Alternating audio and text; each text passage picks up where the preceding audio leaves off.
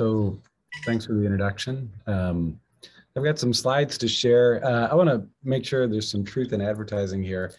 I'm an entomologist.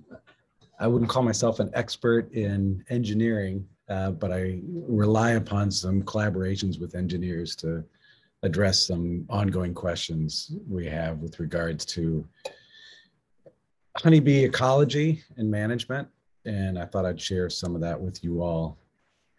First, from the perspective of an entomologist, I've got a little story to tell about how entomologists like me try to track where bees are in our environment, and I'll try to explain why that's important. And then I'll talk about a project that I did with a group of engineering students at Iowa State University to expand the toolbox that we have for tracking insects. And I'll give you a heads up, there's very little you're gonna learn about how to be a better beekeeper from what I'm gonna talk about. But I will talk about at the end, one large project that a bunch of us are doing here at Iowa State, where we're pursuing a conservation practice called prairie strips. And this is totally safe for work. If you go Googling this, you can Google strips at Iowa State, and you'll find more than you could ever want to know about this practice. And I'll talk a little bit about how adding strips of native perennial vegetation back to our landscape can increase beekeeping and honeybee productivity in the form of increased honey production. I'll talk a little bit about that at the end. So please tell me to stop talking and ask questions. I'm a recovering extrovert, so I have a tendency to just keep talking and talking. So if you hear something that wasn't clear, shout out, or I'll try to keep an eye on the chat for questions. I'm going to try to share my screen now. Hopefully you can see this and the sound's okay. We can. All right, so I'll tell you a little bit about myself. I was hired here at Iowa State University to deal with this pest. This is an invasive insect called the soybean aphid, which has fundamentally changed how we grow soybeans in this part of the world, which is 9 million acres in Iowa, several fold that throughout the Midwest. And because of this pest that arrived in 2000 and established over a decade, we now grow a lot of our soybeans with a seed treatment. Usually this is a neonicotinoid. You've probably heard about that in the news. There's evidence that they have harmful impacts on honeybees as well as wild bees. And then we also are spraying more pesticides on corn and soybeans in the form of aerial applications like you see here. My lab has looked at how we might use beneficial insects like these natural enemies of the aphid, lady beetles. Excuse me. And one of the things that we've investigated is how the surrounding landscape and these insecticides affect the beneficial insect community in these soybean fields. And in exploring the larger community of insects in the soybeans, we found this occurring quite often, not just honeybees, but wild bees that are found visiting soybean flowers. And given the increase in insecticide use and the challenges to keeping bees throughout the United States, if not Iowa and the Midwest, we've been asked this question often: are there bees in these Iowa farms? As we've increased insecticide use by about 140% since the arrival of the soybean aphid. I want to talk about some work that a graduate student that I co-advised, Ashley St. Clair, and I did with a larger group here at Iowa State to try to answer this question. And I'll tell you a little bit of a story as to why this is kind of an important question. Is it fair to say that some of you have listened to NPR before? Guilty? Yeah? All right. I see one hand go up. You're my people. So you're probably familiar with the, oh, Sue raised her hand. Great. So you've probably heard of Radiolab. and Robert Krolrich is one of the, yeah, okay.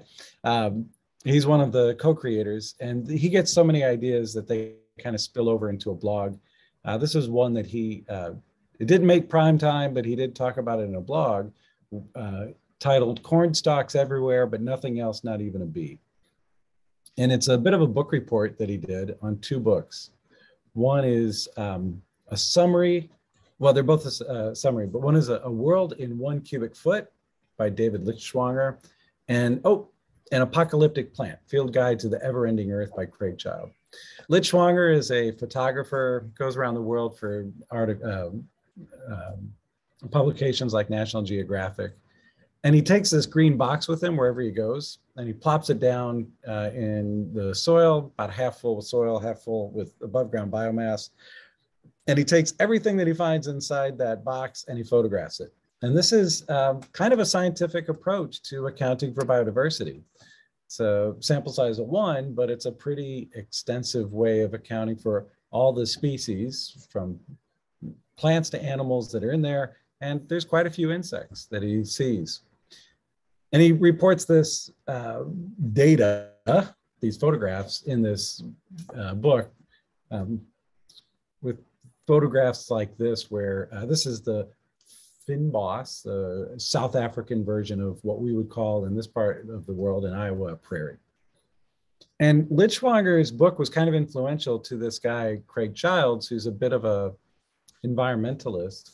And Craig, in an interview with Krolwich, notes that he spent 2 nights and 3 days, we'll call it a long weekend, smack in the middle of a 600-acre farm in Grundy County, Iowa. That's about the center of the state. 600-acre farm is kind of small, but not unusual for this part of the world. And he went out, and unlike Lichtschwanger, who took his camera and a box, he stayed in this field over the course of the weekend. And he said he found almost nothing. He said, I listened and I heard nothing. No bird, no click of an insect. There were no bees. I added that emphasis. In part because this was done in August. And if you're at all familiar with corn production, and especially corn that looks, oh, shoot. What just happened? Sorry about that. Corn that looks like it does here in the bottom corner. You wouldn't be surprised that there was no bees there. One, because corn's a wind pollinated plant. And by the time the plant is developing ears like this, it's not shedding any pollen. That pollen has already been shed. The tassels, the silks have already been pollinated, and the business end of the plant that bees would be interested in are gone. So yeah, there's no bees there because there's nothing in that field that a bee would want. And that got me thinking about, well, are there bees in corn and soybean fields when the business end of the plants are, available to bees? So the tassels, even though corn is wind pollinated, produce a ton of pollen. And if hungry enough, honeybees will visit that. And soybeans have been bred for self-pollination, but they produce a ton of flowers, which are small, but produce pollen and nectar. And much of the honey in the Midwest is, if not partially soybean honey, it's maybe all soybean honey with a mix of clover. And beekeepers in the South of the United States, like Mississippi, actively seek out soybean fields in the summer to take advantage of that nectar flow. So in Iowa, we were scratching our head wondering, well, are there actually bees here in these fields? And again, the plants themselves do not require insect pollination, but there are resources there. And if you go out and just do the kind of Lichtschwanger approach, you'll see bees visiting these fields.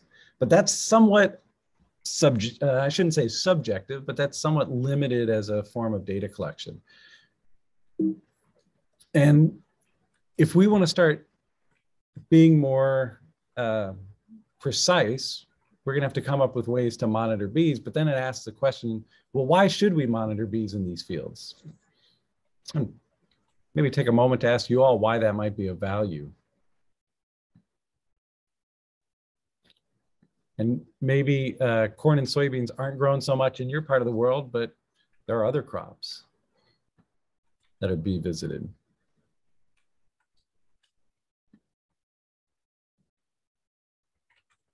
Any thoughts on that? Oh, I'm looking at the chat. What sort of bees are you talking about? Like solitary bees, which I could see being there, but like if there's no provender, you're not going to get honeybees because the beekeepers aren't going to bring them there.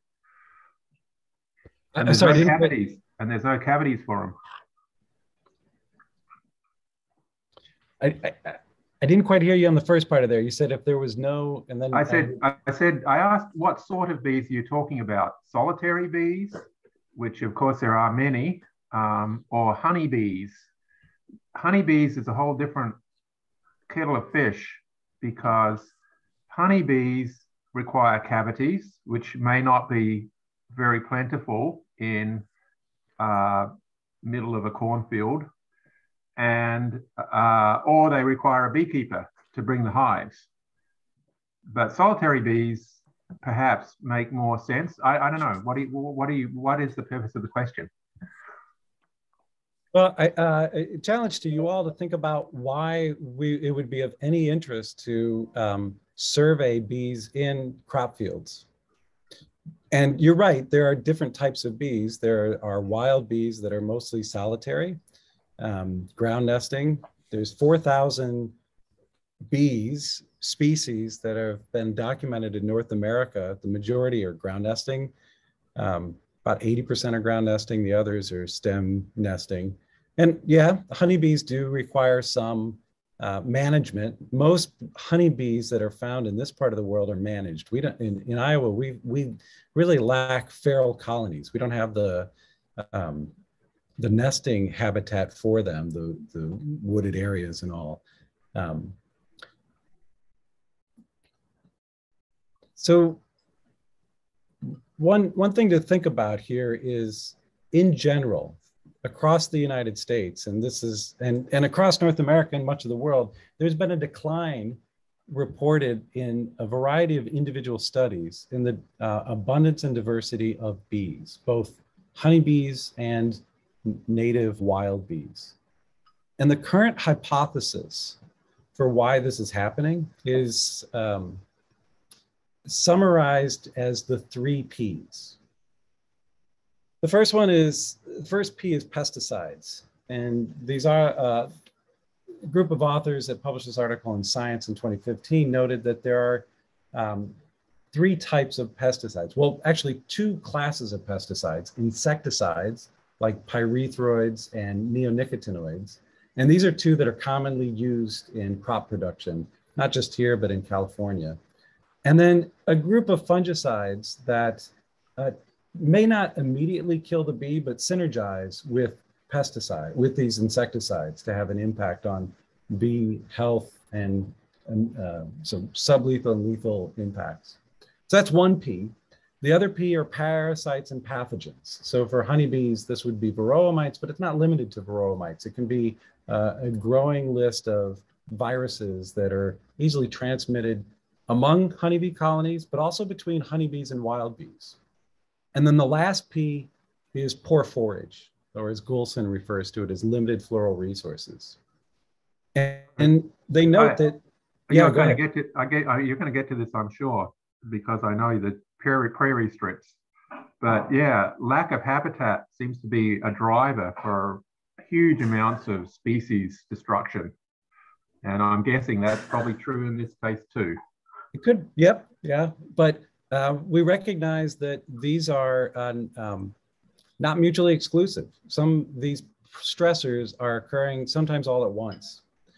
And in order to determine which is the driver, as you point out, we have to come up with some way to measure the abundance and diversity of bees in our landscapes. And that's been the focus of some of the work I've been doing here at Iowa State over the last decade. I want to share a little bit of that with you. And this is kind of basic entomology. What I teach our undergraduates and graduate students here at Iowa State. There's 6 general sampling techniques. This textbook. In situ just means you'll look at the plant. Knockdown is you beat the plant and you catch what falls off of it. Netting is butterfly net. Trapping is using some kind of trap, often baited with something. And then for critters that live in the soil, we can extract the soil, or we can use indirect techniques and look for evidence of what the insects might have left behind. So if it's a herbivore, we're looking for damage to the plant. For bees, trapping has been one of the ways that we've tried to track the abundance and diversity of them in our landscapes. So trapping is anything that captures an insect. And this is again, kind of a standard model, what we would call a pan trap, coupled with a pheromone lure, some kind of volatile attractant that is species specific. In this case, the lure is going to bring that insect in. Oftentimes it's a sex-based pheromone that would attract one of the, either a male or female who's looking for a mate. And the soapy water captures them and holds them in place. So we can come back after some time and see what's there. If we're trying to track honeybees, or any bee for that matter, a group out of USGS, led by Sam Droege, started developing protocols for what are called, for modified pan traps, what you see here, or what he calls bee bowls.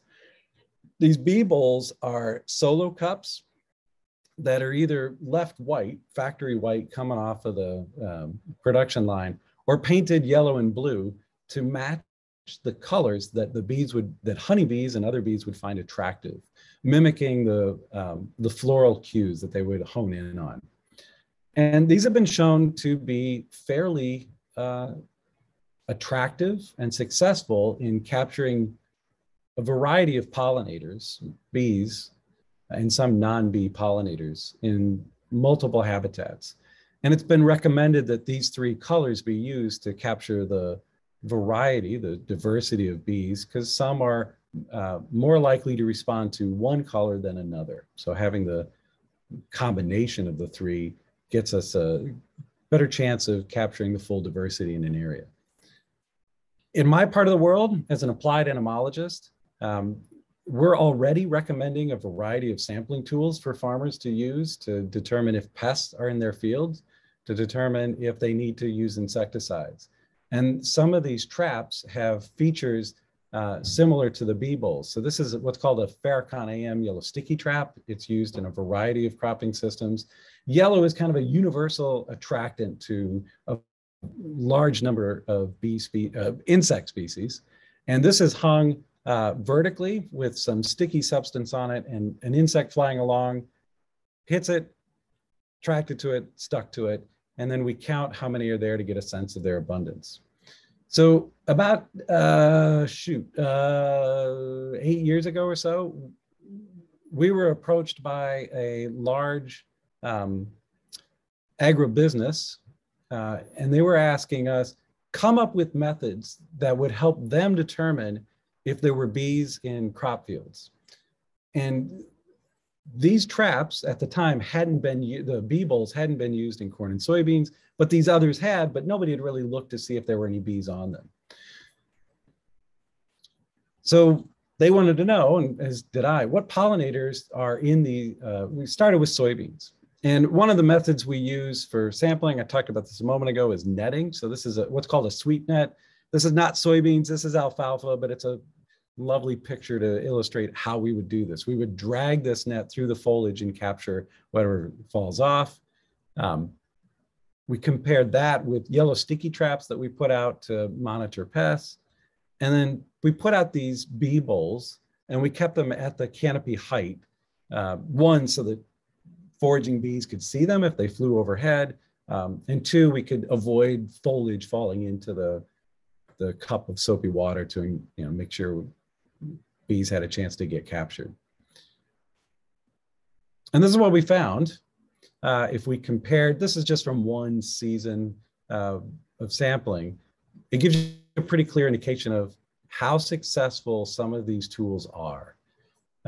Bee balls clearly captured the most in terms of abundance, compared to sweet nets, which really didn't capture any bees at all. They were much too clever to be caught in that net. Sticky traps captured a few, but really not enough to give us the whole story of what was in those fields. And to confirm that what we found was actually foraging on soybeans, we looked at the bees for evidence of soybean pollen. So this is what a soybean pollen grain looks like. And there are libraries developed by the USDA and a variety of researchers of pollen morphological features to help people like me determine what plant that pollen came from. So this is what soybean pollen looks like. And what we found was when we took the bees that had evidence of pollen on them, and then we looked, so that's a subset of the 40-some species we found. Here were those individuals by species that had pollen on them, and then those that had pollen on them that had soybean on them. And this was just from one set of fields. We found about a third of the samples had evidence of soybean pollen on them. So that doesn't mean that the ones that didn't have soybean pollen on them weren't visiting soybeans. They could have been just visiting for nectar, but a fair number had evidence that they were visiting the plant, which gives us some confidence that this bee bowl is capturing something to do with the bees being in the field for the soybeans and not for the attractiveness of the trap. All right, so this is where the drama kicks in, at least drama in an academic sense. So should bee bowls be used? I'm going to return to this question a couple of times. In a paper by Pendergrass, a group of et al., a group of Australian entomologists and ecologists, they note in the title of their paper, the relative performance of sampling methods for native bees, an empirical test and review of the literature. They compared 6 methods, some of the ones that I just talked about, as well as pan traps, or the bee bowls. And they quote, results from the present study differed from most previous studies in the extremely low catch rates in pan traps. And they note a disadvantage of pan traps, quote, only catch low-flying bees. And the authors note that they put pan traps on or 20 centimeters above the ground. So they didn't capture a lot of bees, and the ones they did capture, they said, well, they're the only ones that fly low to the ground. And that had us thinking that, well, maybe if you move the trap higher, you might capture more bees. And one plant that grows pretty high in our part of the world is corn. So we built this structure that you see here, this telescoping series of PVC tubes, and we mounted our 3 colors of bee bowls at 3 different heights. At the ground level, you can't see it, but at what would be the ear level, where the corn ear would be, you see there. Hopefully, can you see my little cursor going around? Hope so. And then up at the, okay, great, thanks. And then up at what will be the tassel height when the corn fully grows. And that's kind of demonstrated in this cartoon. So unlike the ecologist in Australia, we looked along a height profile. And our hypothesis here was, yeah, you know, you're more likely to find bees up here where the business end of the plant for the bee is than say down here. Now, I think maybe it was Jim or someone mentioned, well, there's ground nesting bees and maybe you'll capture them as they're visiting their ground nest. True. But if we're trying to come up with protocols to determine how many bees and the diversity of bees in these fields are, especially if we're going to start testing hypotheses about, well, is it the pesticide use in these crop fields or is it the land use around there? These are some of the methodological questions we have to work out. So this is what we found in terms of pollinator abundance by height. So this is abundance, how many average number of bees that we found in pollinators, I should say, not just bees, because some of what we were finding were flies that are also pollinators. Most of what we found were these little sweat bees, but we added them all up together for this analysis. And sure enough, the majority of the bees were found at the anther height.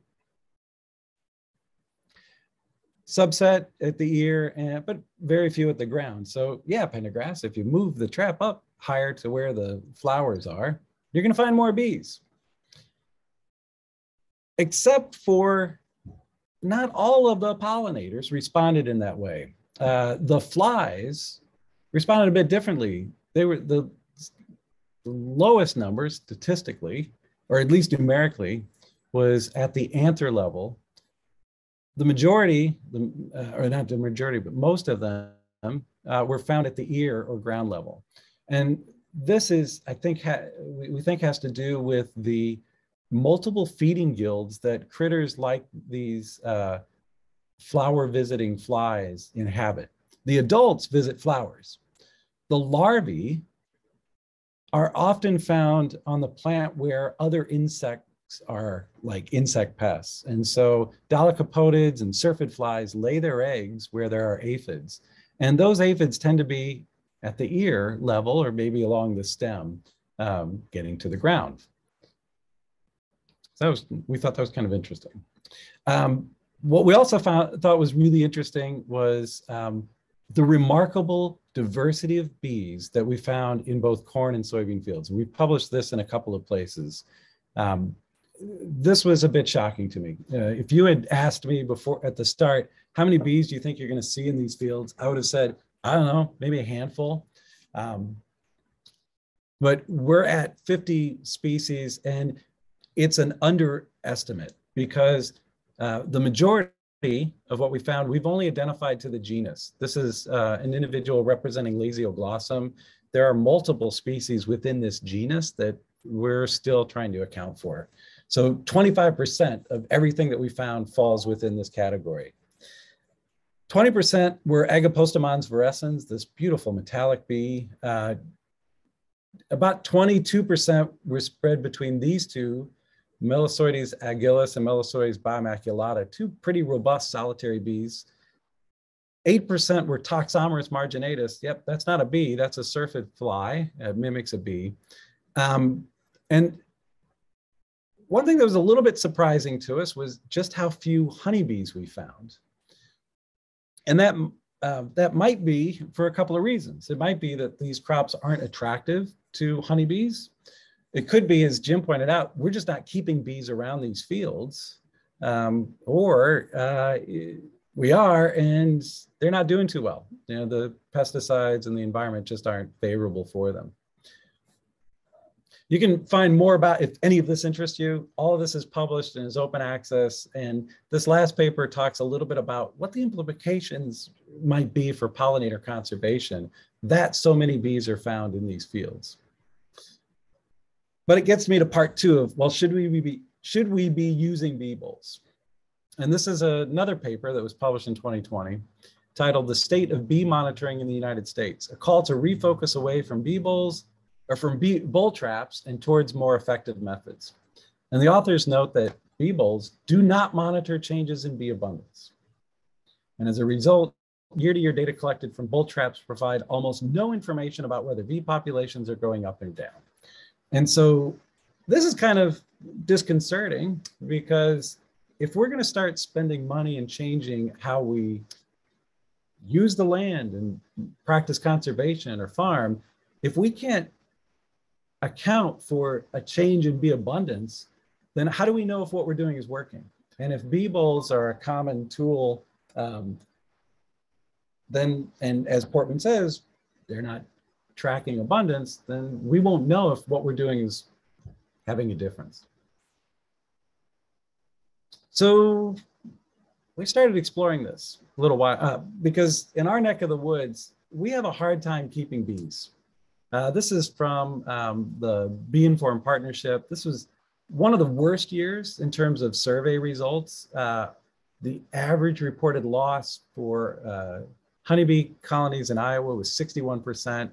I'm told we're getting close to 80% after this summer, or I'm sorry, after this winter, but stay tuned. Those data aren't in yet. Oh, I see something in the chat. When pan traps are so super inefficient, why bother with pan traps? Well, hold on, we'll get to that. But one reason we use traps at all is because we don't have the money to pay people to go out and just stare and look at flowers. Many beeologists were using these as a way to spread their limited research dollars. At the time, when we were doing the research, we weren't aware of the concerns from other biologists. So we kept on with it. Oh, and I should point out, going back a bit to the setting the stage for this next part, Iowa, hard time keeping bees. Beekeepers are reporting high losses. And as I pointed out earlier, when I was talking a little bit about myself, we've seen an increase in insecticide use. So these are the 4 main commodities grown in the United States. And as they used to say on the kids show, you know, one of these things is doing its own thing. Come on, can you guess which one? Can you guess which crop is doing its own thing before my song is done? Now my song is done. Which one, in terms of the y-axis here, is which are indices of environmental impact. And these are the different indices here in the different colored lines. This was measured by a group of toxicologists out of, I believe they were out of Berkeley. And they collected a bunch of data to track how the environmental impact of growing these crops was playing out over a 10-year period. And what's interesting, they note for corn and cotton, especially a little bit for wheat, was either flatline or decline in the environmental impact of growing these crops, in part because there had been a switch from synthetic foliar applications of insecticides because of a switch to genetically modified crops. But soybeans didn't see that trend, in part because we don't grow genetically modified soybeans that produce toxins that attack insects, and because in this 10-year period, the soybean aphid arrived. So we saw this remarkable increase in insecticide use. And as a result, the quantity of insecticides applied to soybeans, as the authors note, between this 10-year period quadrupled.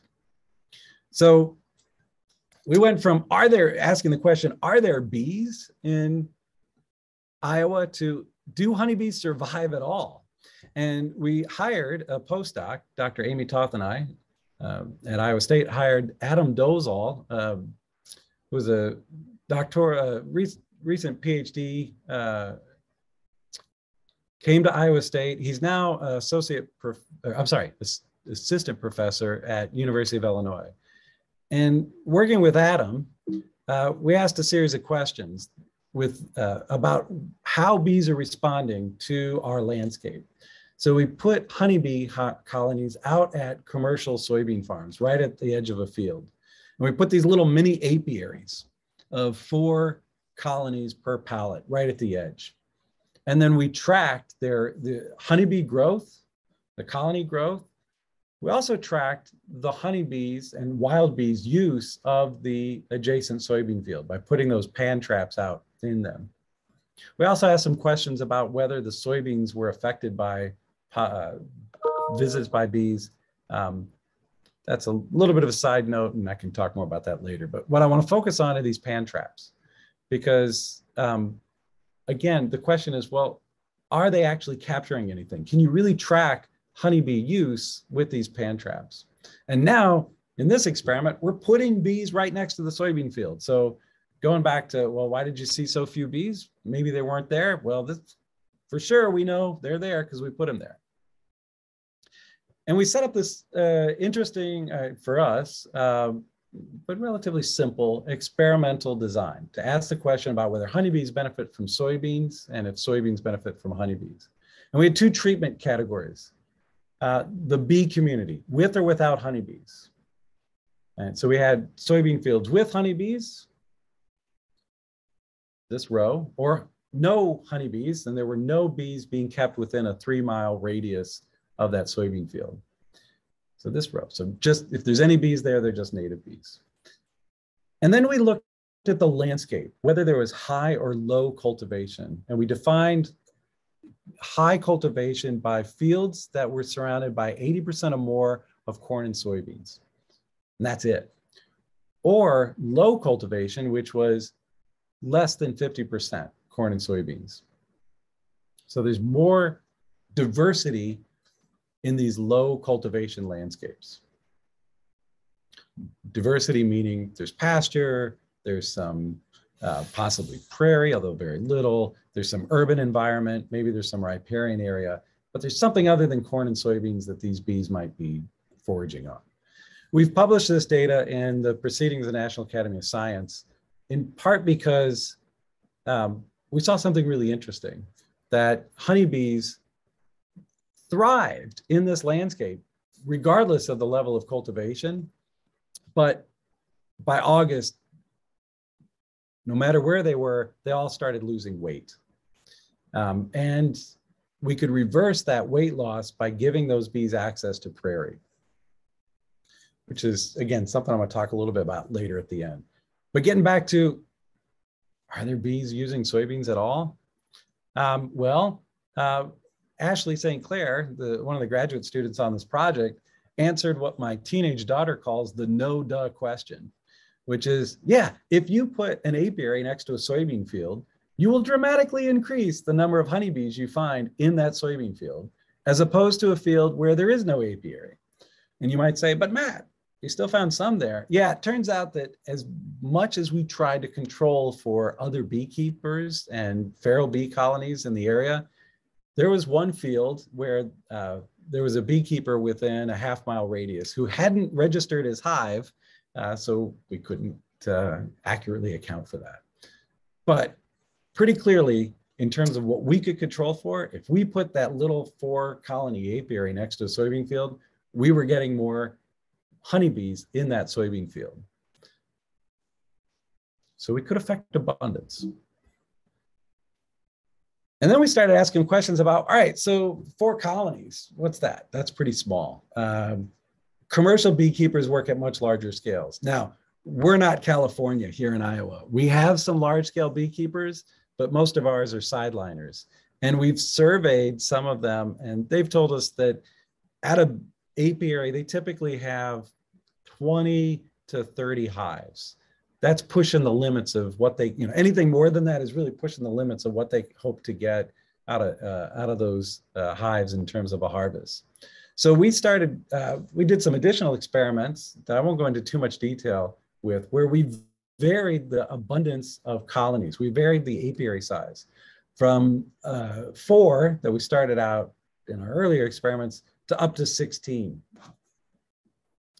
And we tracked the abundance of bees in those colonies. So Ge Zhang, a recent PhD student who's now working at the Washington State University, Ge would go out and estimate brood by laying down a little grid here to see how much brood was in each frame. And then he would estimate, in this picture, frame side of adult bees. How many sides of the frames were covered in adult bees. And this gives us an estimate of adult population. Make sense? So what we found was the total number of honeybees in the bee bowls is on this y-axis, and the amount of capped brood in the colony. There was no relationship. Our R-squared value, which is this R squared equals some number. This is an estimate of how much of this explains how one factor explains the other factor. Cap brood didn't explain much. Total adult bee population didn't either. And I was a little bit surprised by this, because these adult bees are eventually, even though they're on the frames, they're eventually the foragers that go out and would be captured by these bowls.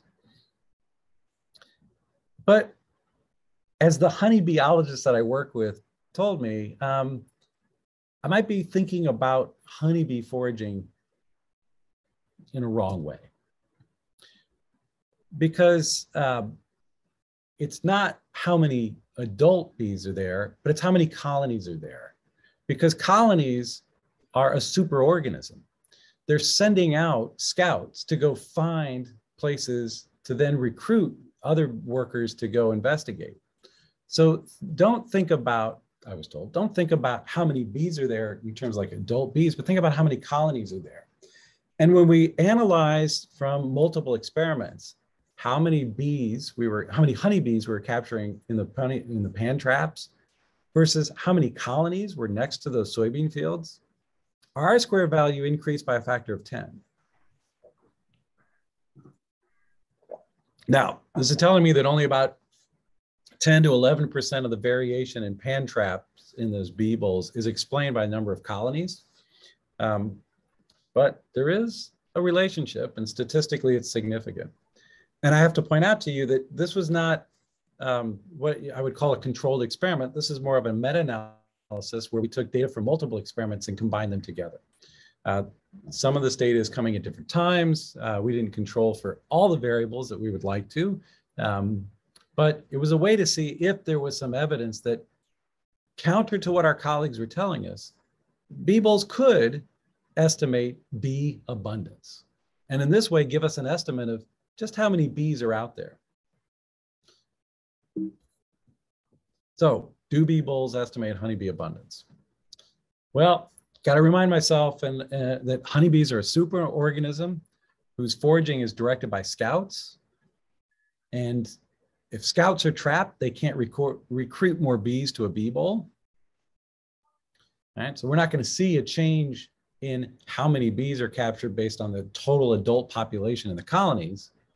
But so bigger colonies don't result in more bees in the bee bowls, but more colonies do, because those colonies are the ones sending out those scouts that we think we're capturing in those bee bowls. And that gives us some idea of how much bee activity, honeybee activity might be going on in that adjacent field.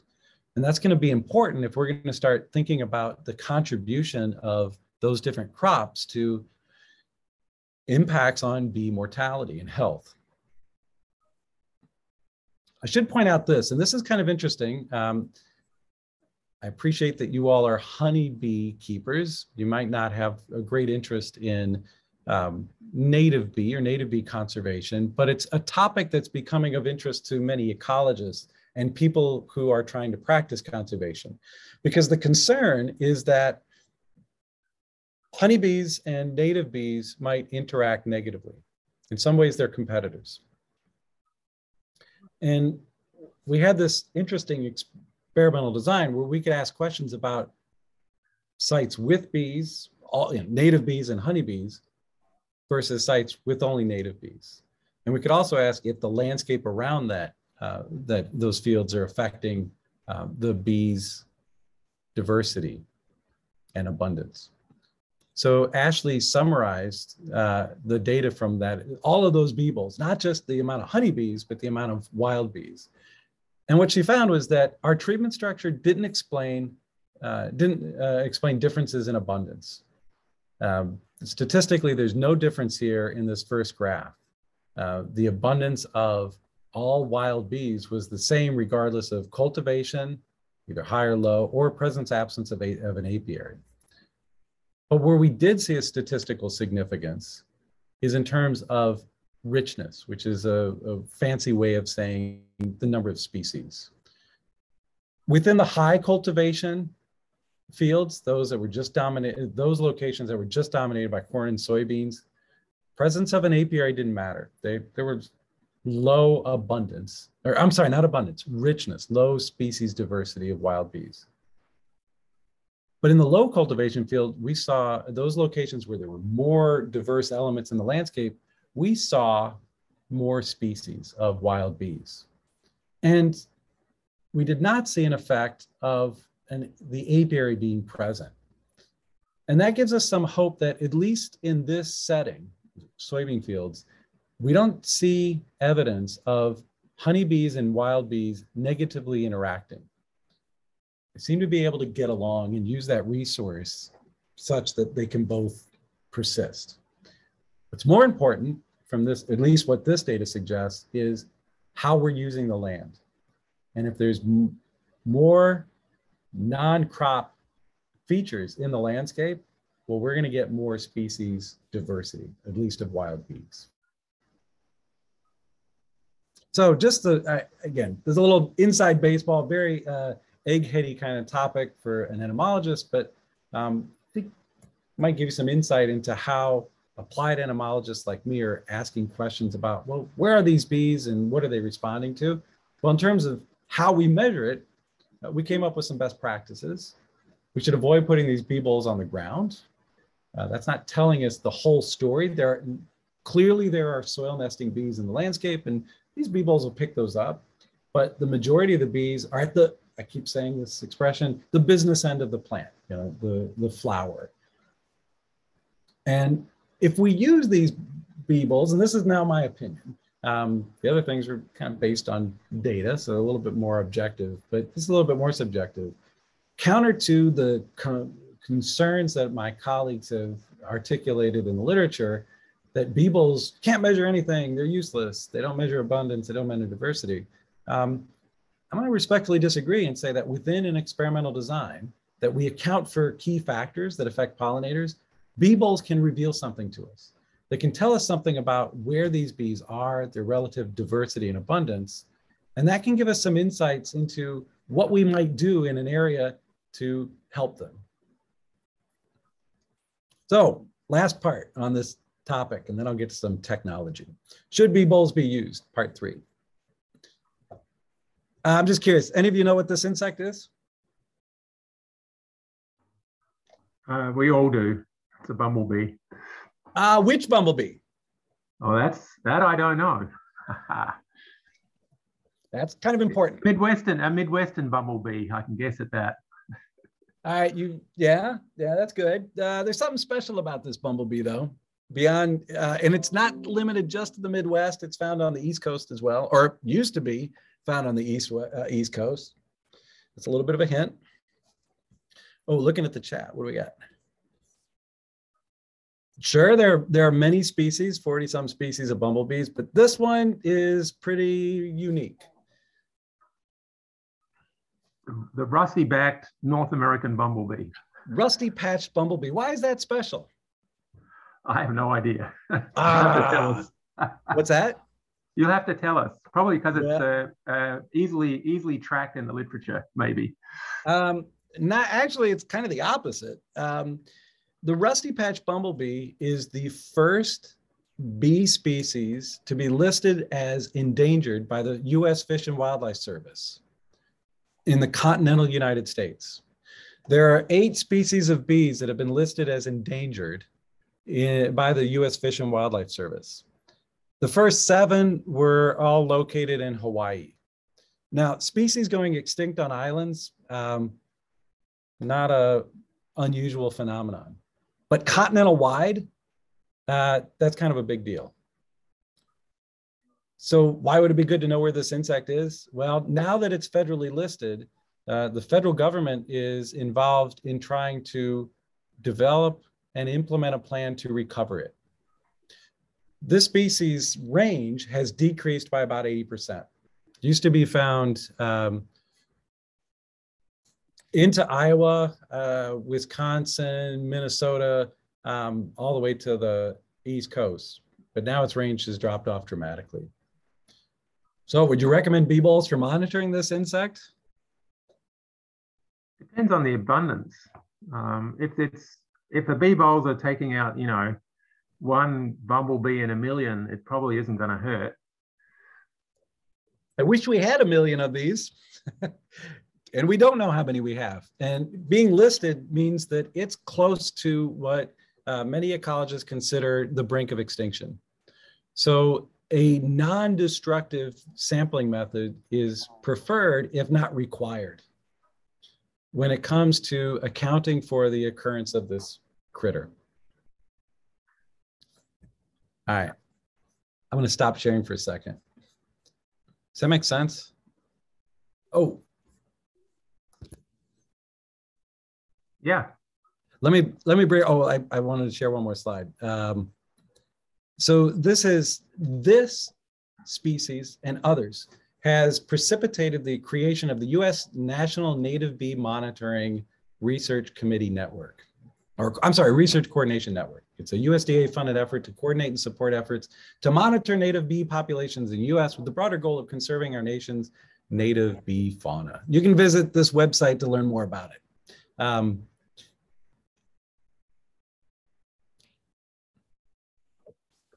So again, I recognize you're all honey beekeepers. You might not find this that interesting. Maybe it's a little bit interesting. I find it interesting because there's some tension growing between how we conserve native bees and how that overlaps with beekeeping. And there's evidence growing that honeybees, which are not native, might interfere with the survival success of wild bees, especially those that are endangered.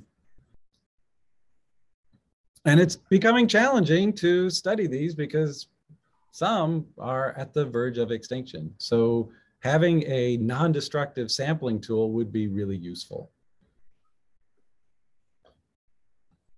I think I was told a lot of you are, I shouldn't say X, maybe you're always an engineer. Is that true? Many of you are retired engineers?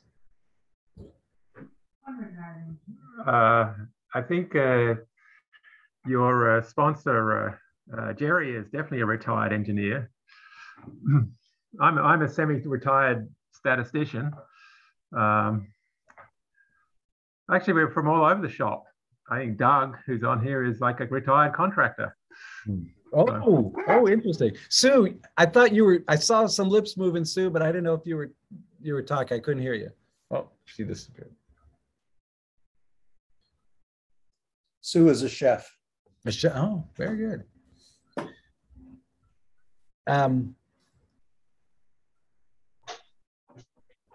If you got time, I'll tell you a little story about how working with some engineers, we're trying to come up with a non-destructive way of sampling for all bees. And this, I'll tell you this little story, and then I'll end with the beekeeping fun fact.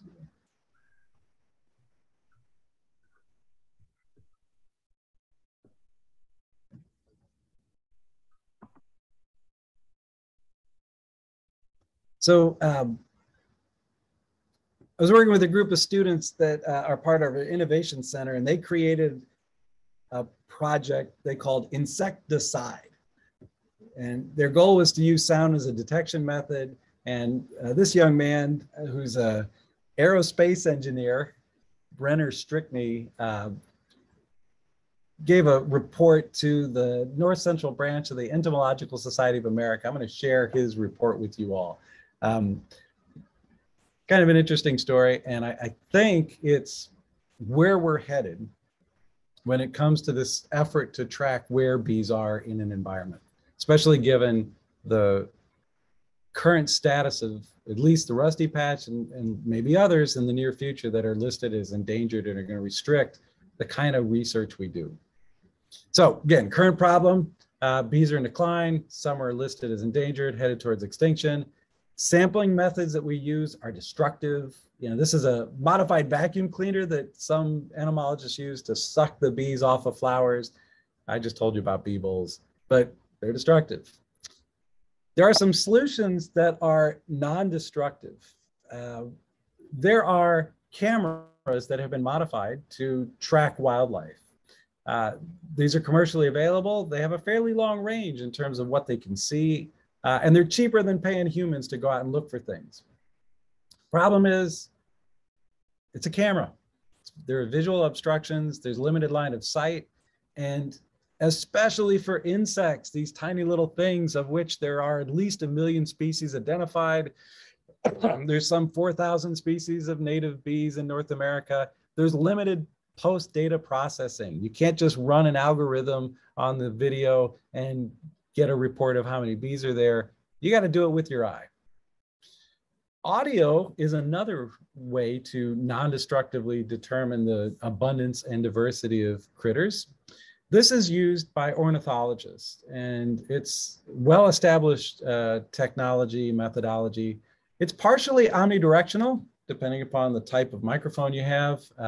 You can direct it to some extent, but other microphones can be more omnidirectional. There's limited audio interference. The problem here is for insects, they're quieter than birds. Birds deliberately sing loud because they want to be heard. They want to attract a mate.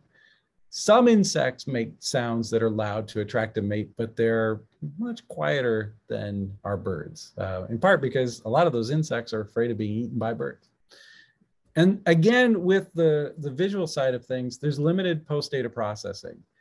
Even the ornithologists who use these automated recording units in the field have to sit down with headphones and listen to the recordings to identify which birds they hear. So when I told this to the engineers, they're like, oh, you got a problem? We got solutions. So they wanted to exploit the existing audio technology with some work that they had been learning about, some tools they've been learning out in the field of machine learning.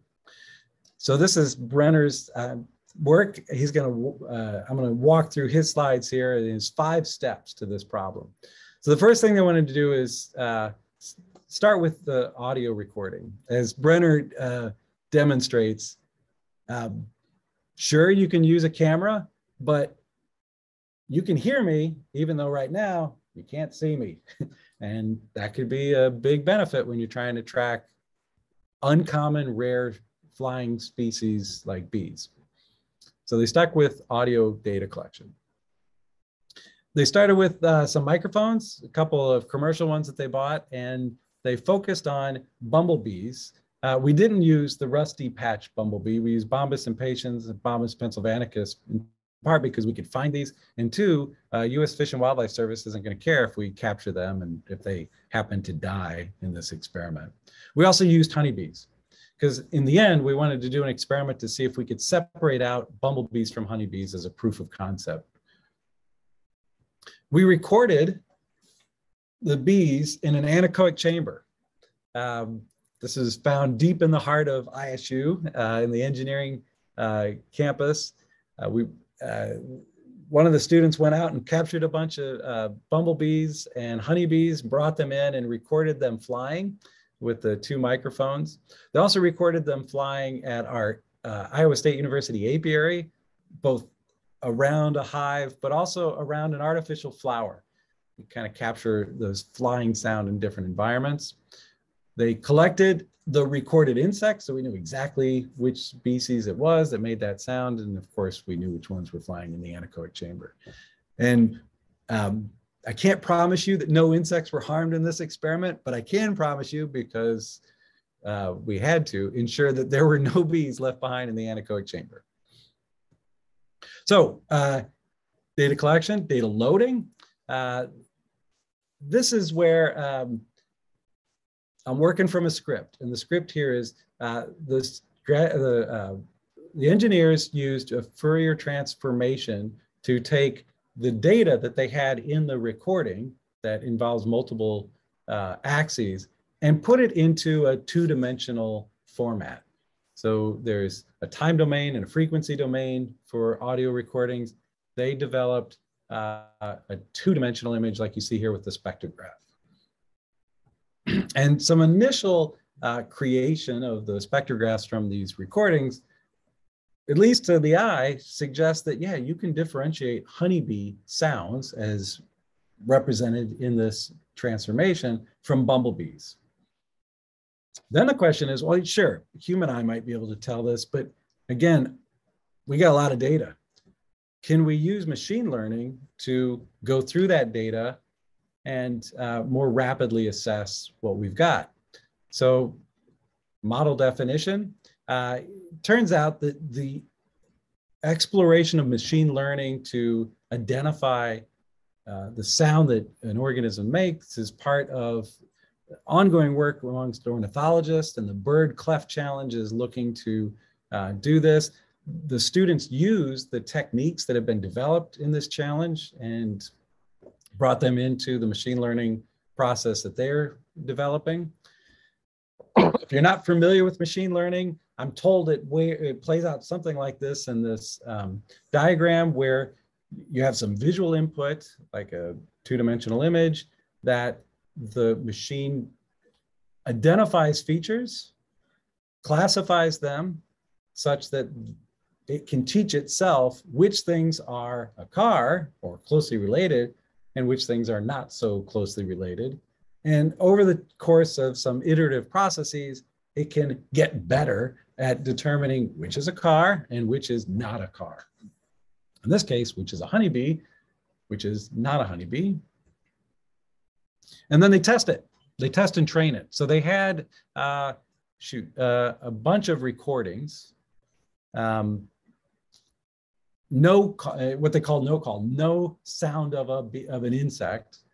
They had 847 of these recordings. They had 180 recordings of honeybees, 401 of the different bumblebees combined. And they produced those spectrograms for 2-second recordings, and then trained the machine learning program on 80% of those, and then tested them on 20% that were held aside. And they selected these at random. This is still a work in progress. This is not the students' day jobs. They're all working towards their degrees. This was a side project that we got a little bit of money to do, mostly just to buy the equipment. And then the students, on their spare time, went through processing the files and running the software. But this is some results, and I'm kind of excited about this. I think this is really cool. They're telling me that the training accuracy, just based on the files that they gave to the computer and said, okay, this is no call, this is honeybee, this is bumblebee, 93% accuracy. They could identify what the file is. And then when they told they just gave the computer, the machine learning program, the recording, and didn't tell it what it was, and the computer had to predict 90% accuracy. Now, not 100%, but it's pretty good in terms of separating out honeybee from bumblebee. And they're now working to develop a model deployment, as the engineers say, some way to get this into a field setting. And this is interesting because if it's successful, this could help people like me and people that work in conservation and agriculture better assess where bees are. And you might ask, well, who cares? Well, you might care if you're trying to keep bees in a place like this prairie strip that is established with federal money to conserve biodiversity. And if it turns out that rusty patch bumblebee is here, we got an interesting situation where you might not want to keep honeybees there. And the students think a little bit more broadly. They said, well, you know what? If this can detect bees and separate out honeybees from bumblebees and maybe other bees, why can't it be used for all insects? And there's a growing field called digital agriculture, which is somewhat synonymous with what agronomists here call precision agriculture. Precision agriculture is an attempt to use all of the data that we can collect from farm fields to more precisely use the various inputs that are needed to grow these crops. And this is just a little cartoon of the kind of information that's collected at harvest, where the farmer, as he's harvesting, what is this, a cornfield or a wheat field, is measuring the yield at that precise location, often to a sub-meter scale. And this helps the farmer know which part of his field or her field needs fertilizer versus which is doing okay. And this could be expanded to not just to when we're harvesting, but to when we're driving through the fields, scouting and applying pesticides. Only using a pesticide where it's needed and where it's not, and where there might be potential non-target impacts. All right, so you're all beekeepers. Now for the beekeeping part, and then I'll stop talking. So how good is conservation for beekeeping? Well, this is a prairie strip. It's a new practice that's in the 2018 Farm Bill that farmers can get paid for to put in their fields. And why would a farmer do this? Well, this could act as a barrier to soil erosion. We've seen a 90% reduction in sediment loss when these are put into fields on the contour, the hillside or catchment. They can also increase biodiversity. All of these are native plants. And that in and of itself is an increase in biodiversity. And we've also seen that we can increase the abundance and diversity of wild bees. So this is a win-win.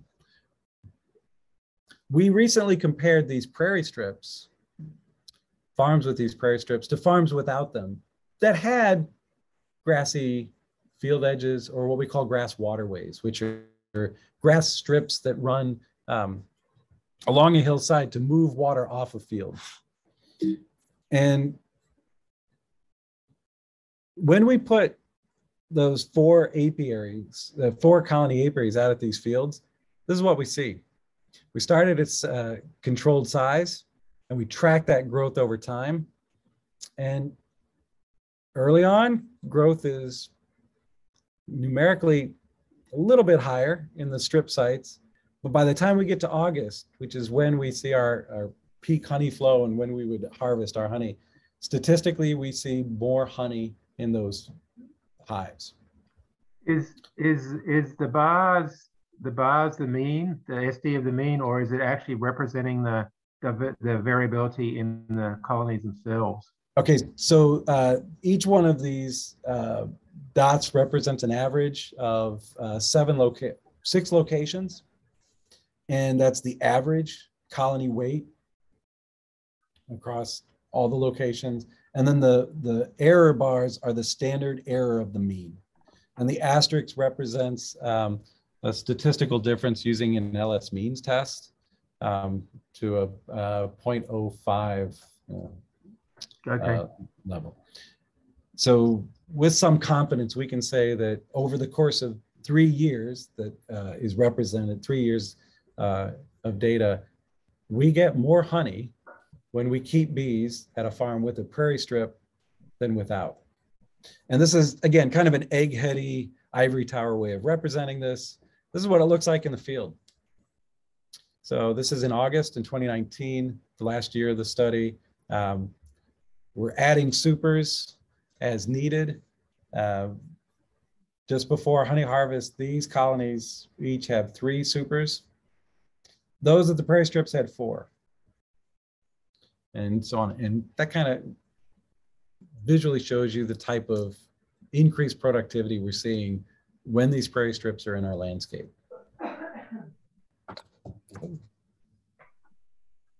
And going forward, you know, if we get questions about, well, are we harming the wild bees by having this non-native species there? Are there rusty patch bumblebees? You know, those kind of tools that I just talked about would be helpful. It could also be helpful in knowing when honeybees are active in these environments and give us some insight into what time of year bees are using, say, the crop fields versus the prairie strips. And if there's a need to adjust the prairie strips, maybe to make them more attractive throughout the year. All right, I'm gonna stop sharing because, as I said, I'm a recovering extrovert and I need to know when to stop.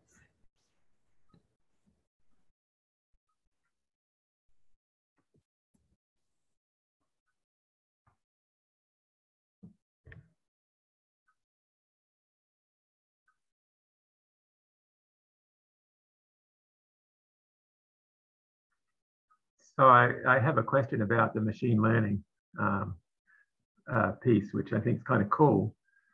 Wouldn't you have to train it on a pretty solid diversity of insect noises or insect flights in order to get any kind of discrimination? Or is it that you only have to train it on bumblebees and honeybees to get something?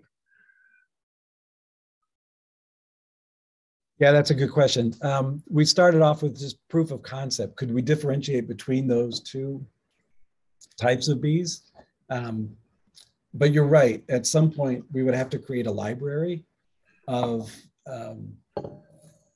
the types of bees that might encounter, or types of insects that it might encounter, to more accurately assess what's there.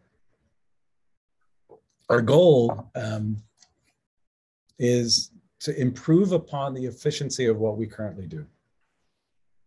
And if we can get a better sense of what's out there, that would help us with an automated technique like a microphone, running the data through a machine learning program, that can help us spread our limited conservation dollars further. I have another question, which is a bit tangential, which is there any hypotheses about why the prairie strips are so much better than the unmanaged verges and so on?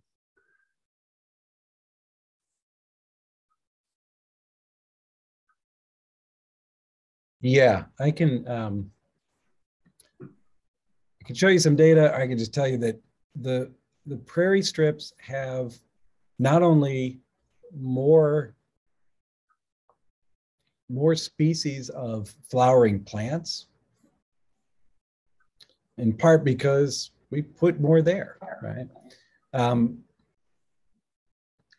But they also have more flowers. So the prairie, well, excuse me, I actually didn't know about these prairie strips at all, and probably not too many of the other people even knew about them either. Are they like, are the farmers given seeds that they like plow and then sow, or what is a prairie strip exactly?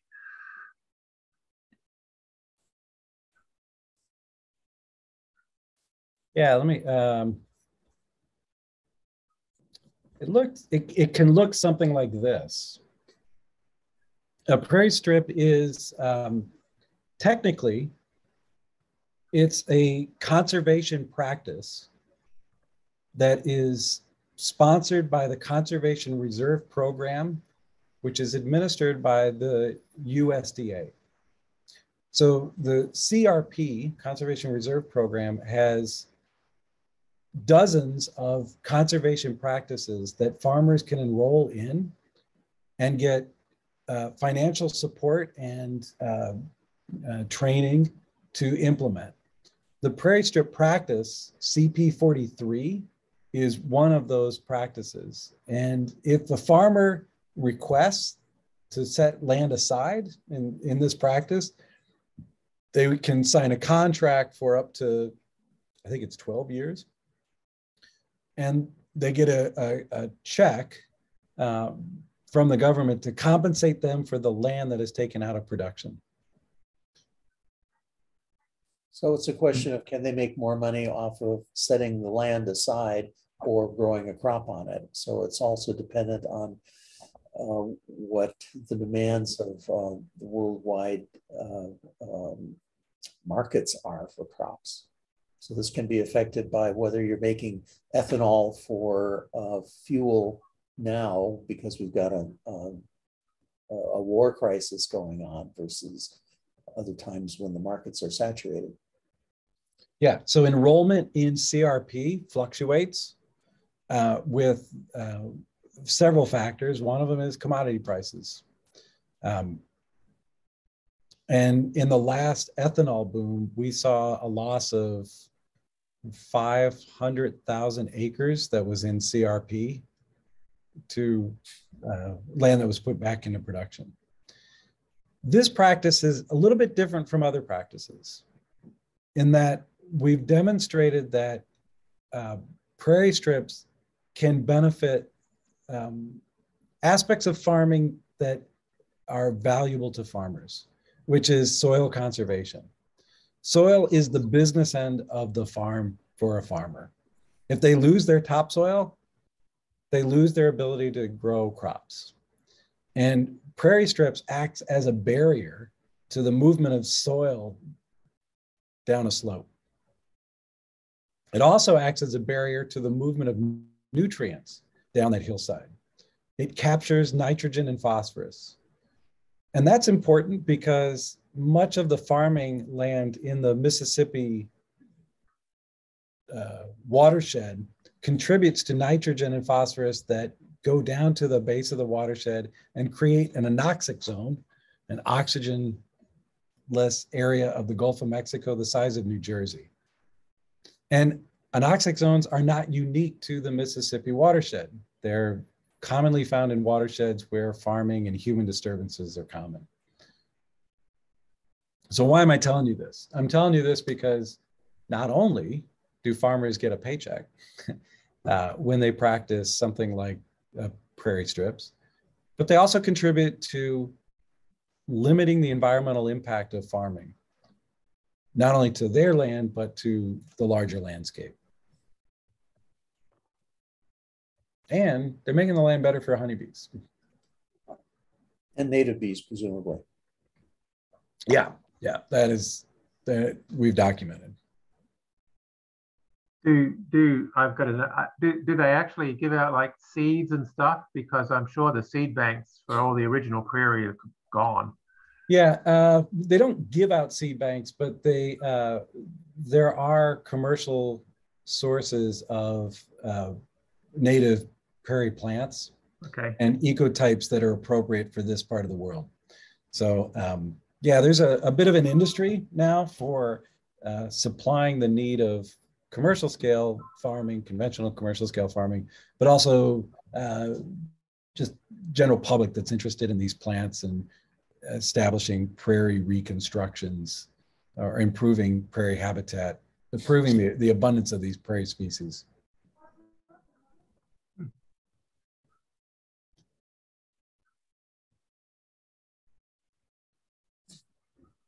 Getting back to sound again for a minute, one presumes that drones sound different than regular worker honeybees. One presumes that perhaps you could map drone congregation areas and drone flyways. Yeah, that would be cool. It's not something that my lab is working towards. We're more interested in where the bees are foraging, so where the workers are. But yeah, I don't think it would be outside the realm of possibility to. It's just another sound in your library. Yeah, yeah. And well, let's see. You obviously one of your sampling towers samples a certain geographic area or expanse. Smaller than a football field, I presume, larger than a bedroom? Not quite sure what you're asking. If you're asking... Oh, I'm asking for a comparison about your sensitivity to audio signals, how far away you can hear insects of various kinds compared to structural sampling. The engineers actually gave me an estimate of that for the volume, the decibels that are produced by the wing vibrations and how sensitive the commercial microphones were. And I think they said it was within 2 to 3 meters. So more bedroom than football field. Depending on species. Yeah. Although I was shocked at how sensitive the microphones were. I'm kind of surprised they were able to pick up the sounds that they did. Would you then use the cup trap with the microphone instead of soapy water? Because it's is that Tom? Yeah, that was me. Yeah, that's the that I think is the ultimate trick. Is it wouldn't be a standalone microphone. It would likely be attached to some kind of artificial flower or habitat where we, a set of flowers or plants or soil type that we expect a certain bee to be found or group of bees to be found. But yeah, it would, if we're going to go out, let's say looking for the rusty patch bumblebee, we're likely going to have some kind of attractant that would increase our likelihood of finding it. Yeah, that's a good point. That's great. So I've been thinking about alternate methods to non-lethally gather this type of data. And I'm a microbiologist, so I often think of genomic DNA and things like that. And I've heard things here and there of environmental DNA. And I'm just curious if there are studies that you know of that maybe sample soil from fields in different locations and search for specific sequences that may align with different species of different bees. Yeah, I've heard of those studies too. I haven't really explored them all that much because my sense is one, they're kind of expensive to Yeah, run. certainly. Yeah, and the scale that we're working, we would have hundreds, if not thousands, of samples. So we're priced out of that market. The other, but yeah, and the other concern I have is like, what's the time sequence that you're actually sampling? Is it what critters were there that season or right last yeah year? exactly, yeah, it could be decades old or something. I Yeah. have no idea. I'm just yeah, And I should thought say that, experiment. yeah, no, it has been something that we've talked about, but the price was the first thing that scared us away. And then the other thing is when we capture these insects, there's a lot of information in the individual bee. So we can start asking questions like how much wing wear is on the wings of the honeybee? Oh, And sure. And that's, the pollen that you gathered and yep, yep, assigned. Yeah. yeah. Yeah, I don't know if you've had other honeybeeologists talk about wing wear. There's quite a bit of information in that. So if bees have a lot of tears on the edge of their wings, that's an indication that they're either old or they've been working hard or maybe both. And one kind of fascinating thing we've learned is that the wing wear of bees that are kept in prairie strips is less than the wing wear of bees kept at just our control sites. And the graduate student that's doing that work has suggested that just being close to these flowering plants means that the foragers don't have to go as far. Their wings Yeah, don't that wear makes sense. out as much. Yeah. Kate's been doing some measures on that. It's Bouchard is her name, Kate Bouchard. She's a PhD student here in Amy Toth's lab.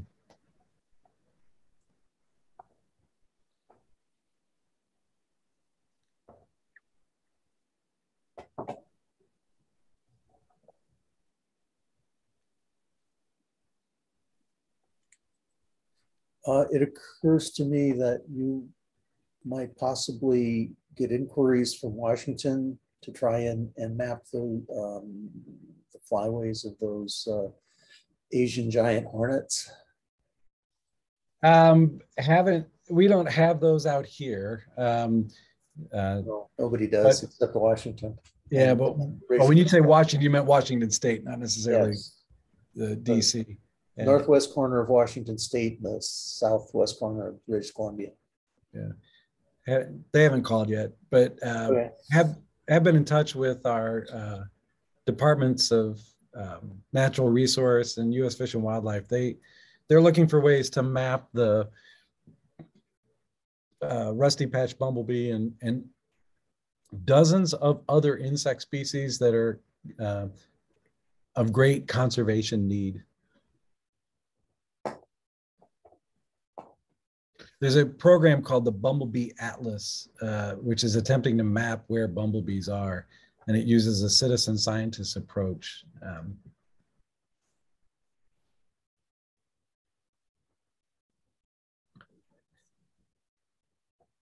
If there are any other questions, I think I'll leave my email in the chat.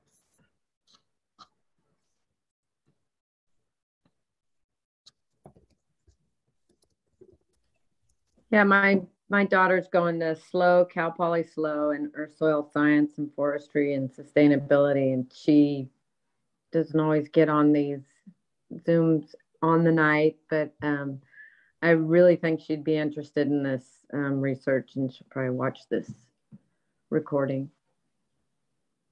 She's helping Jeremy Rose down there at SLO with his bees too.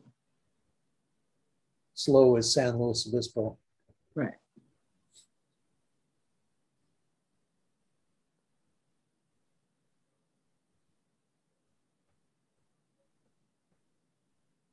Thanks for the opportunity to share all this stuff. I hope it wasn't too esoteric. No, it's great. Thank you. Yeah, I thought it was cool. Very cool. Well, Thank you very much. Likewise. Appreciate it.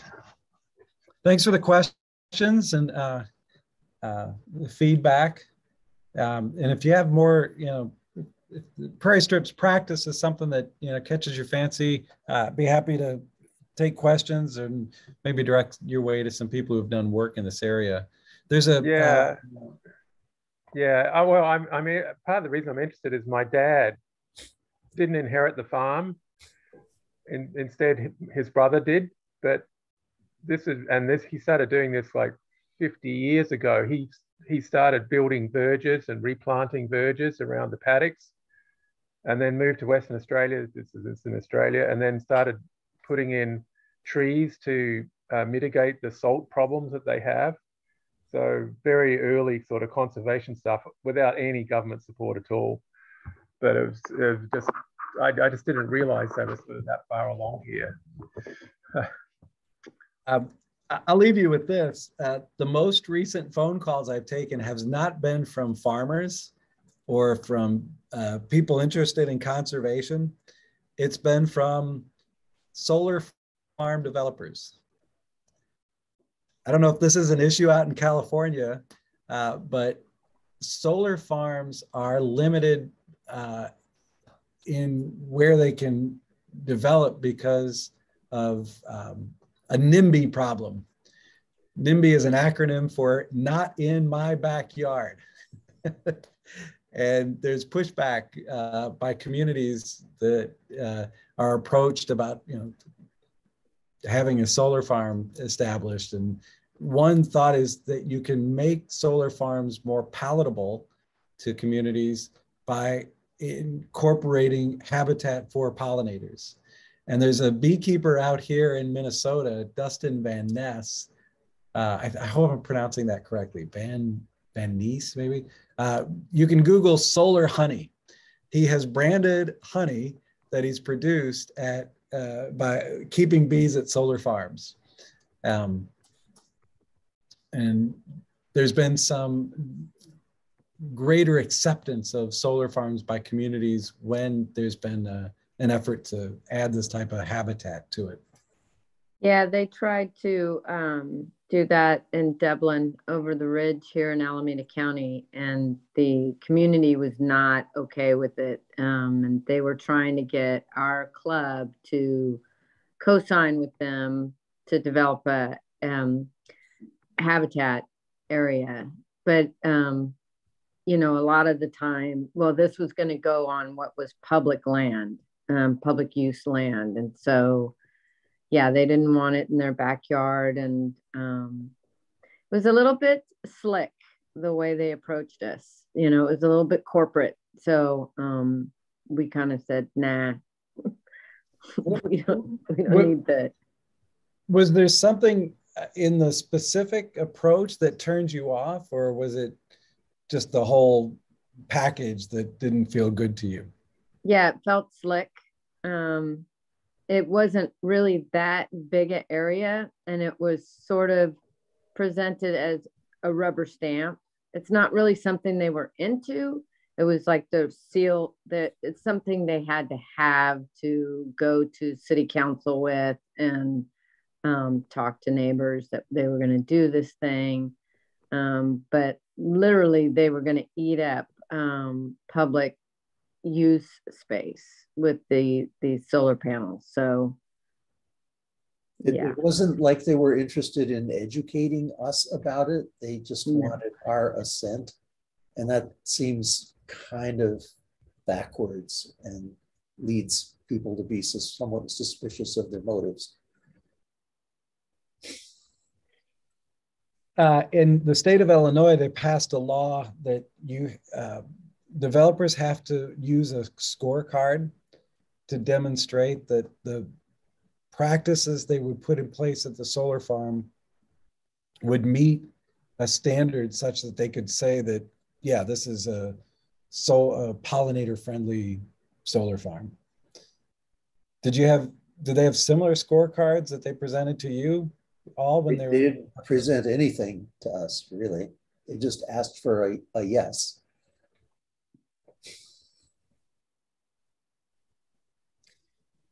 That's really interesting. That is really interesting. So we said no. I believe it's sort of half-baked if they're coming at us that way. They just didn't think it through. Yeah, it was just really slick, you know? Yeah. Do you think you would have changed your mind if they had spent more time engaging your group and explaining their practices? Well, it was more their interface with the community, and we didn't want to disrepute ourselves by getting on board with the solar company. The community wasn't for it. So they were, you know, they needed us, you know, to make them look good. But the community was really not for this. And we just didn't want to, we're trying to, we still have a couple of places in Alameda County where it's not legal to keep bees. And that was in and around this area too, these unincorporated areas. So we are trying to get it legal to be backyard beekeepers out there. We don't want problems. Oh, that's fascinating. That's really, they didn't triangulate that at all then.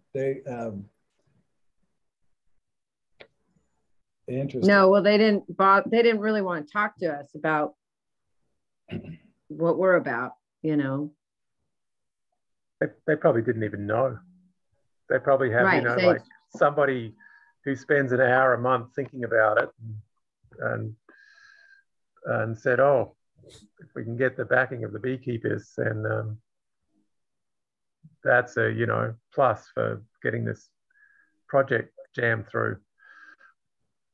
Well, our club is about 400 mostly urban beekeepers, which puts us in populated areas along the traffic corridors and along the east shore of the San Francisco Bay in various communities. I don't think we have very many members that are really very deep suburban or rural at all. And in fact, the one rural member we have, or maybe two, are sort of commercial or semi-commercial beekeepers.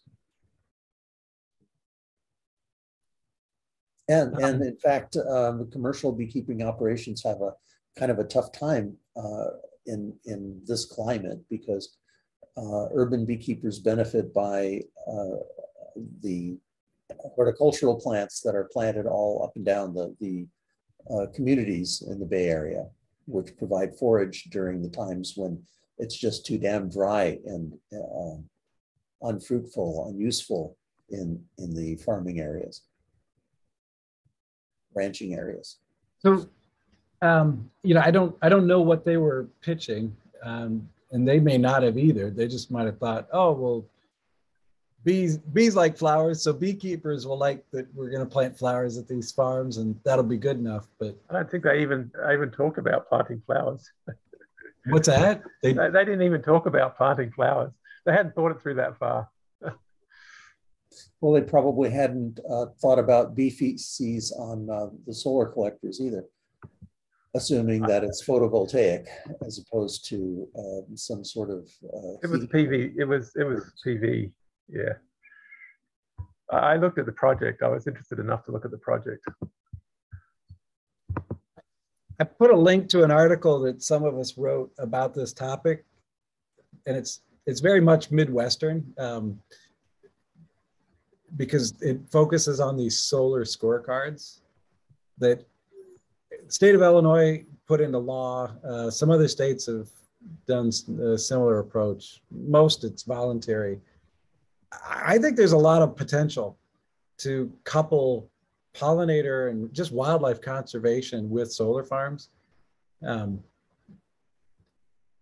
It's been estimated that we'll need 15 million acres of habitat for pollinators to reverse their declines. And in our part of the world, it's been estimated that we're going to need 7 million acres of solar to meet the demands and goals for, limiting climate change. Yeah, I think one of the problems with this project was the pollinator area was really very small in comparison to the size of the farm they wanted to put up. And then they were really encroaching on a walkway, a community sort of trail that they used. It would be really, I think, obvious to as you're out walking your dog or, on the trail, these solar panels. So would they not have allowed you? Oh, sorry to interrupt. Sorry. No, it just seemed very small, the area. Maybe even only enough for one hive or two to be out there, and we didn't know who would actually go out to take care of this hive. There was those problems too. Yeah, that's a really interesting question, because I've gotten skeptical responses from beekeepers about prairie strips, because they're like, look, that's only 7 acres of prairie, and it's surrounded by corn and soybeans. I don't think I can get a honey harvest off of that. And we did it with 4 colonies, and these guys and gals are telling me, we typically put 20 bee colonies out. But what we found this last year, when we actually built up to a higher scale, was that little patch went a long way. We were able to double our honey harvest by keeping bees at farms with prairie strips. So well, I thought they were like with almonds, and the pollinator, the commercial guys were asking the farmers not to destroy like the mustard that was growing wild on the edges, and the almond guys were like, well, we don't want the bees over there, and the bee guys were like, well, they can't just eat almond pollen, they need something else, and trying to encourage them to let stuff grow and leave it alone. So I think a lot of beekeepers actually want the diversity for their bees in terms of pollen collection than just the monocrop pollen being offered to them. Does your like Parks and Rec Commission have public land that they seed with flowering plants? I think you mentioned that there was some of that kind of habitat, but do you all have conversations with city and county officials about, putting in vegetation, maybe not just for honeybees, but for your wild bees as well? There was talk about doing that under the BART tracks, our commuter train tracks, having a habitat way for butterflies. We have a pollinator posse group here in the Bay Area that's promoting local pollinators and habitats and causeways for pollinators to make it successfully in their migratory paths. Dr. Gordon Franke is a professor emeritus at UC Berkeley who specializes in native pollinators. He has a website called helpabee.org, which has information on planting for native pollinators.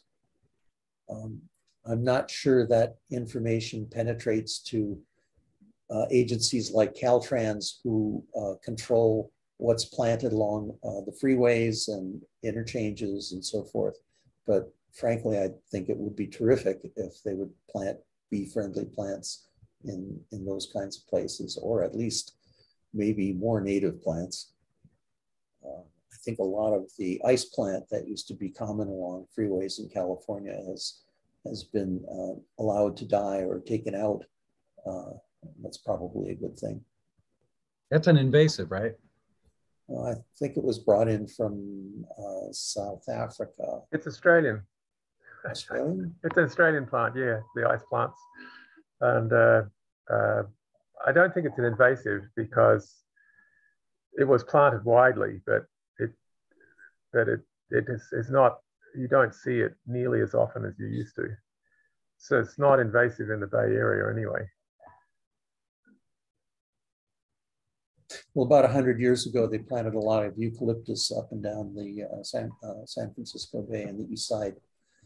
And some people are really objecting to that since it's not a native plant and it tends to chemically do warfare with the native plants. So there's a lot of pressure to try and take that out.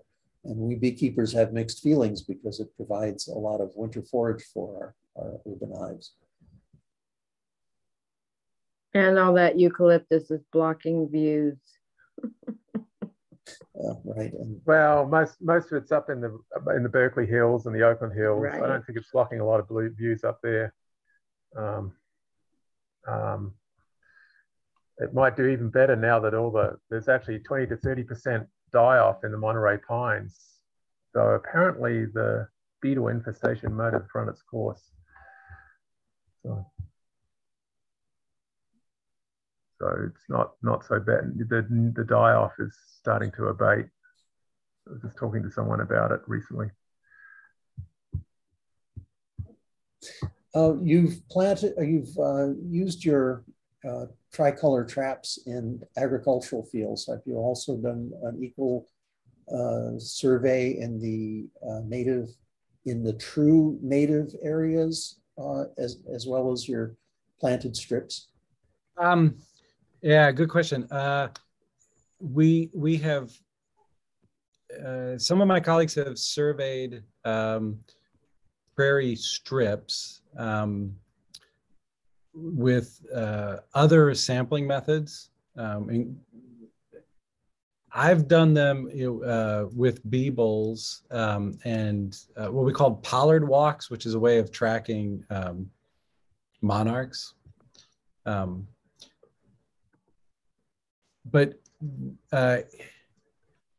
we don't have good records of all of the pollinators that use prairies, in part because we don't have historical records of what was here before European settlers arrived. There's not a before and after. We just have after. So, and there's no surviving original prairie land to speak of. I was hoping we could kind of wrap up on a positive note there, but what about, is there any conversations with like Native American Indians, what they remember?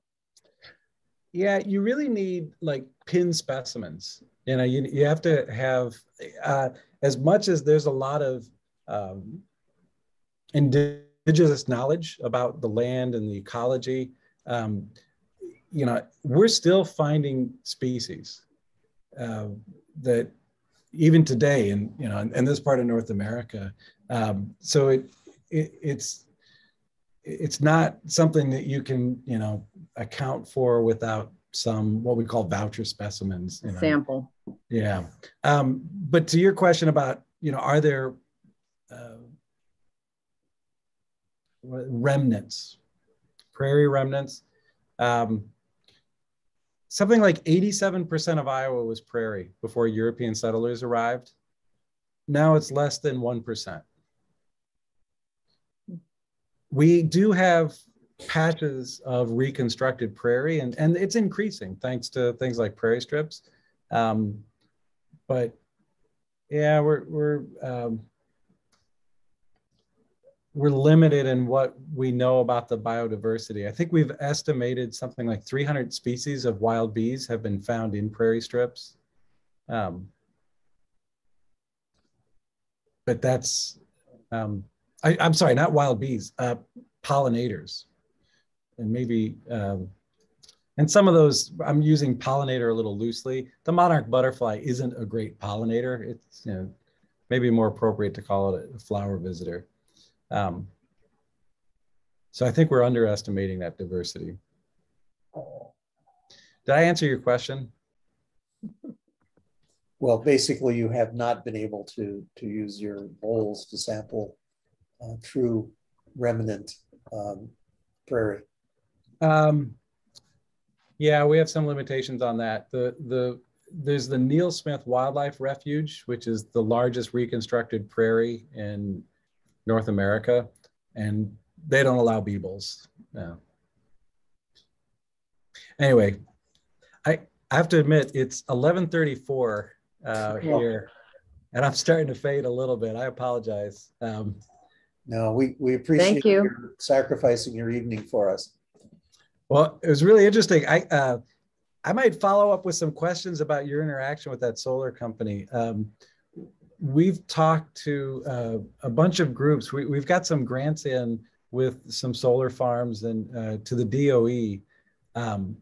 And I told you I was a recovering extrovert. I'm getting so tired I can't talk. Oh, no, wait, I can talk.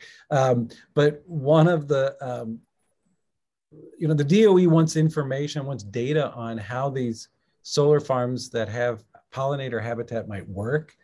And we've pushed back a little bit and said, well, do you even know if this is something that communities want? And you all have an interesting case study, right? I mean, you know, on paper, I could see the solar company go, well, this makes sense. They'll sign off on it. But it's a classic example of like too much college, not enough high school. Yeah. Yeah, I think Ronnie would be somebody to direct him to talk to, because she did a lot more of the interface with that company. Her email address is info@alamedabees.org. She's our information person, and she's our past president also. I think she was president when those inquiries were being made. Right. Yeah, it's really interesting. Yeah, we told the DOE, this is a sociology problem. This isn't a conservation problem. Yeah. And we got looks like, what are you talking about? Yeah. We're the DOE. We don't do social science. We do science. I'm exaggerating a little bit. That's not totally fair. But yeah. Okay. Yeah, well, thanks, you. Jim. Thank you all. That was really fun. Appreciate it. Okay. Thank you.